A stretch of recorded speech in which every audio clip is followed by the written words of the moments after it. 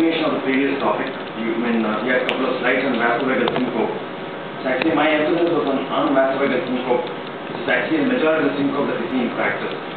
Essentially, syncope is defined as transient loss of consciousness, and then many times we need to distinguish between syncope mimickers. Basically, oftentimes we see young girls who come in with pseudo syncope.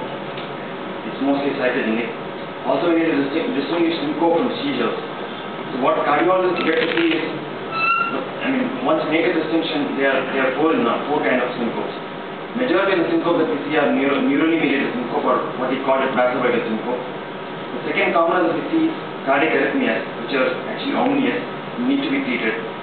And anyway, vasovagal has a good prognosis. The other two less common, although it's seen, is orthostatic hypotension, essentially after drug therapy in elderly, and syncope due to structural heart disease.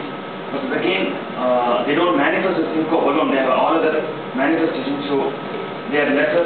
The syncope is a lesser form of presentation in the structural heart disease, essentially meaning aortic stenosis and hypertrophic cardiomyopathy. So, it's a symptom. Syncope is a symptom and not a diagnosis. It's usually self-limited loss of consciousness and motion prone. It's relatively rapid in onset and has variable warning symptoms. The prodrome could differ from patient to patient, and it usually has a spontaneous, complete, and usually prompt recovery without medical or surgical intervention. And reminds us, underlying all this is a transient global cerebral hypoperfusion, as you mentioned. I'll be short. I'll have 4-5 slides on etiology and prevalence, a few slides on diagnosis. I will skip specific conditions treatment, which I have actually kept a lot of slides on long QT and the channelopathy, Brugada, for want of time. Maybe if time permits, I'll have 3-4 case studies. I should take at the maximum, say, 15. Let go. So, etiology and prevalence, like already alluded to, the most majority of the time, at least 30% of the time, we may not be able to make a diagnosis in syncope. As long as they are very rare, say once in one episode, we tend to follow them there and keep on searching for a cause. But then the rest of the 70% of the times, we'll be able to make a diagnosis of the etiology. The most commonest one is usually vasovagal or neurally mediated, and in that it also comprises the carotid sinus, which is seen elderly. Carotid sinus syncope usually due to sensitivity when they on the carotid baroreceptor. Situational syncopes like cough and post-micturition also fall into this group. And this is the commonest syncope in practice. The second commonest would be cardiac arrhythmias, which are actually omnious and need to be treated properly. And they comprise both brady and tachyarrhythmias. Bradyarrhythmia usually is seen elderly, either with fixed sinus syndrome and AV nodal disease. Tachyarrhythmias you can see both starting from second decade onwards, and these are omnious arrhythmias need to be treated. In elderly, it's usually VT, secondary to post-myocardial infarction. In the younger group, it's usually channelopathy, the so-called long QT syndrome, short QT syndrome, Brugada syndrome, and category CPVT. SVT usually do not present with syncope except in elderly, and usually present with pre-syncope or lightheadedness, and SVT is usually benign and the prognosis is good. The other syncopes are in structural heart disease like aortic stenosis and hypertrophic cardiomyopathy. They usually have other manifestations. So when people discuss syncope, they don't put it into the discussion. The other one in elderly is drug-induced orthostatic hypotension, and I already mentioned to you the psychogenic syncope. So essentially, this will compromise the spectrum of syncope, and of all these, the most important ones are arrhythmic syncopes and neurally mediated syncopes. To classify syncopes, cardiac is 20%, non-cardiac is 50%. And unknown etiology is 30%. Non-cardiac, essentially, majority of the cases are vasovagal mediated syncopes. Cardiac syncopes are predominantly arrhythmic. To go further into subdividing them, cardiac 85% is arrhythmic, rest all are mechanical like AS and hypertrophic cardiomyopathy. Rarely pulmonary embolism and pulmonary hypertension, severe PAH can present, idiopathic pulmonary hypertension can present with syncope. Aortic dissection may also occasionally present as syncope as the first manifestation. And non-cardiac is predominantly vasovagal and orthostatic hypotension. And we need to distinguish this from the seizures and TIA and conversion reactions. And if you divide by age group, again in the young it's usually vasovagal. In the elderly it is conduction system disease involving the AV node and SV node. This slide gives you an overall perspective of what we see actually in different age groups, like in 10 to, between 10 and 39, predominantly it is neurocardiogenic, and 10% of them are arrhythmic. As we grow older, over 70 and above, there is a significant number of arrhythmic syncopes. We need to distinguish syncope mimics like acute alcohol intoxication, seizures, sleep disorders, somatization disorders, trauma, concussion, sometimes hypoglycemia and hyperventilation. This is a slide from published in NEJ in 2002, looked at the Framingham cohort, where they showed that if it is vasovagal syncope, their survival is almost similar to non-patient low syncope. But if you take in the other spectrum of cardiac arrhythmia, the red one, their survival is significantly reduced, and the other syncopes lie in between. Briefly run through diagnosis. Essentially, history is the premise in evaluating syncope. A good history will almost mean the diagnosis. You need to look at the circumstance of the recent event. Eyewitness account of the event is very useful. Symptoms that answer, like somebody has a preceding palpitation, we tend to go towards arrhythmic. Somebody has been standing for long, we tend to go towards vasovagal syncope. We can look at the medication to rule out orthostatic hypertension. We need to look into circumstances of remote syncopes and whether they all had similar circumstances to look at situational syncope. And obviously, if somebody has concomitant cardiac disease, it's going to be arrhythmic or structural. And present the family history, sudden cardiac death will always lead you to channelopathies, and they are the worst of the happens in young and with long QT syndrome and short QT syndromes. Very important to make a diagnosis. And when it is neurology, we always get neurologist help. Many times it's difficult to distinguish it. Seizures can secondarily produce vagal phenomena, and when you put in a Holter, with the seizure, you will find bradycardia, and people sometimes have wrongly gone ahead and implanted pacemakers, which is wrong. Again, obviously we'll also see vital signs, look into the ECG and echo, look for long QT pre-excitation. W syndrome is one other cause of syncope, especially when they have atrial fibrillation. They tend to conduct faster into the ventricle. Atrial becomes ventricular fibrillation, and then that can lead on to syncope and sometimes turn out fatal. I will emphasize on two studies which, as an electrophysiologist, we actually evaluate patients with syncope. One is the head-up tilt test, and another is the electrophysiology study. Obviously, Holter monitoring is done often, but the yield is not much because if the syncope is too often, then obviously when a 24-hour Holter monitoring will pick up something. But if it happens too far in between, a Holter may not be useful. Companies are coming out with ILR, insertable loop recorders. This is not, I should admit, I have not used it, at least seen in fellowships in abroad. They are getting out another external loop recorder, possibly an extended Holter which will work for 7 days. The yield is going to be higher. But we often use the head-up tilt test and electrophysiology to rule out a lot of things. Head-up tilt test helps you to kind of clinch a diagnosis towards vasovagal syncope. An EP study, electrophysiology study, where we put in catheters in the chambers and look at the arrhythmias and conduction system, helps you kind of clinch a diagnosis.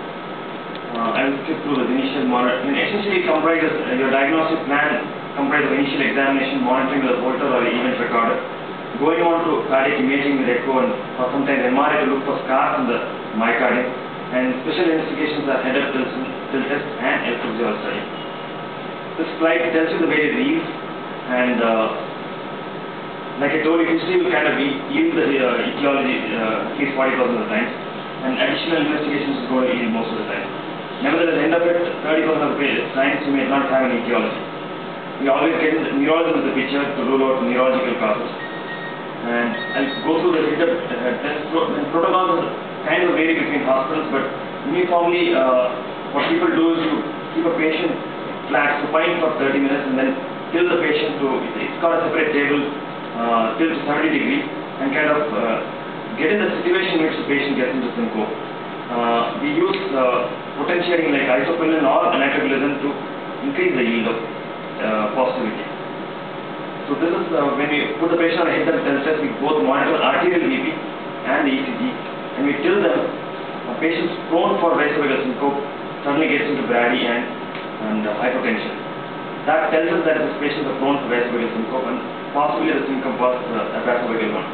And the response is called type 1 type 2A, 2B, and T3. We're not going to details, but grossly, we can divide the response into cardio-inhibitory and vasodepressor. Cardio-inhibitory means predominant fall in heart rate, vasodepressor predominant fall in BP. This is important to make a distinction because if it is cardio-inhibitory alone, only the heart rate is going down. Sometimes they benefit the pacemakers. For cardio-depressor, where only the BP goes down, no, it's only pacemakers are not going to work because of the BP that's falling. So what we advise them is tilt. We call it tilt training and fluids, and we kind of reassure them. Tilt training is a method where we ask patients to stand against the wall morning and evening, starting in 5 minutes and keep on going up to 30 minutes over a month or so. So that actually helps them avoid this. The number of episodes of syncope do come down once you train them with held-up filter. The important VT study is it's useful to find out if you can induce a VT in the table. Then if they are prone for easily inducible VT, then probably the syncope is due to VT. We can also study the SA node by something called sinus node recovery time. That actually tells us the sinus node's function. You can also induce SVT and see if SVT is causing the supraventricular tachycardia, and if that's causing hypertension. We do something called the HV interval. That's the His bundle. SA node, His bundle is the His bundle electrogram and the ventricular. The HV interval is the normal value is 45 milliseconds. Suppose instantly we find a prolonged HV interval that actually indicates a conduction system disorder. So this is a gross algorithm. If it's not a syncope, obviously you don't treat. If it's a syncope clearly, and if there is telltale evidence on the ECG or an echo, you straight away go and treat. The problem is with patients in between, the grey area, where you need to kind of depends on the level of suspicion threshold, level of suspicion and how frequent they get the syncope. And this section actually is predominantly long QT and Brugada syndrome. For want of time, I can skip that and just go through 3 case studies that may be more interesting.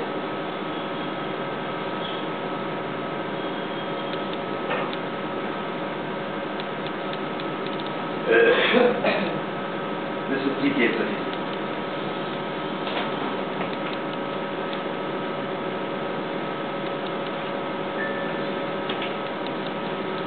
So this is a 15-year-old girl, wrong standing in the morning prayer in school, pains, had premonitory symptoms preceding the fall, had sweating, nausea, hyperventilation, pallor. Regained consciousness immediately, history of similar episodes in the past. So next step on diagnosis. ECG will not reveal anything. So how do you I'm sure you got the diagnosis. So what is the next step to confirm it if it is clearly vasodilated? So it's head-up tilt test. If she has a similar event on the head-up tilt test, most likely it is vasovagal syncope.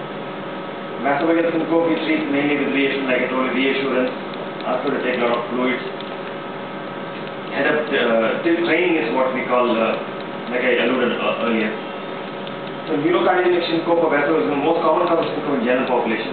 Occurs in upright posture, sudden fall in BP without bradycardia. Associated with autonomic activity, nausea, sweating, pallor, bradycardia, hypermetria.